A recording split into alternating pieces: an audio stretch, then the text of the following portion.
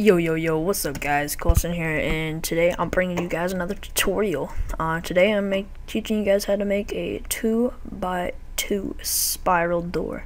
So I'll show you how it works, and then I'll show you how to make it. So we'll step on the pressure plates, open down up, and that's so you can go the other way. And I got stuck because I'm walking slow. So yeah. We'll get on into it. So first what you're going to want to do is dig out a 3x4 and by 2 deep. So you get a 3x4 hole and then dig it down 2, like so. And then what you're going to want to do is place, for this I'm using iron door, so place your thing right there on the 4 on the right side. And then what you're going to want to do, sorry here guys, I don't have all my blocks, I guess.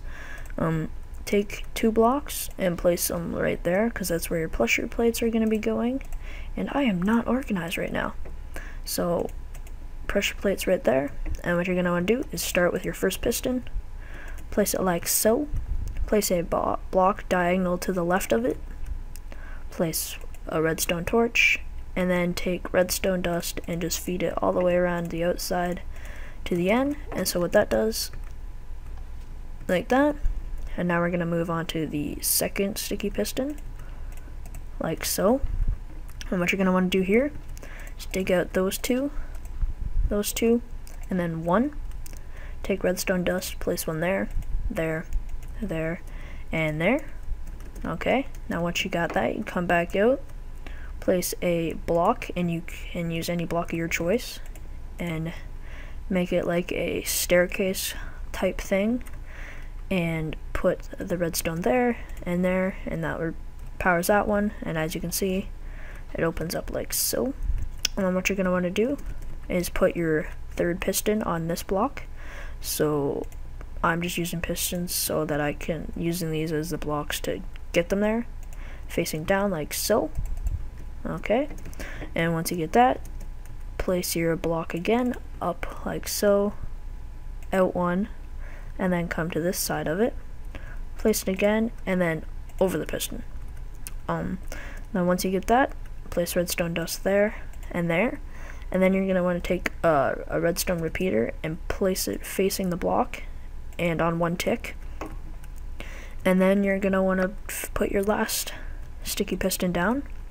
And what you're going to want to do is right here, you're going to want to place another repeater, because the redstone dust will not power for more than 15 dusts.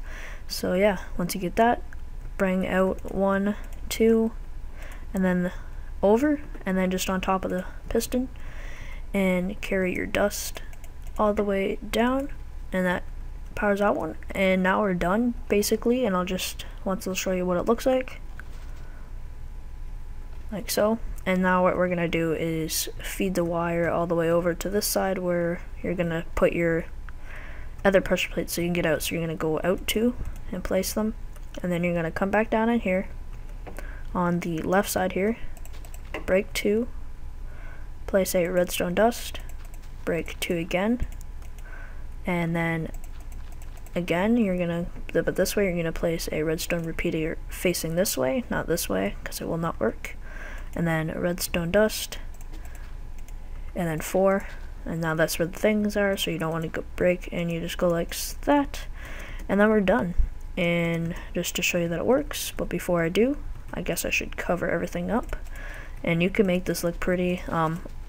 I have this on a couple of my worlds actually, because I think it's pretty cool. They're simple to make, and plus they look good, if you ask me.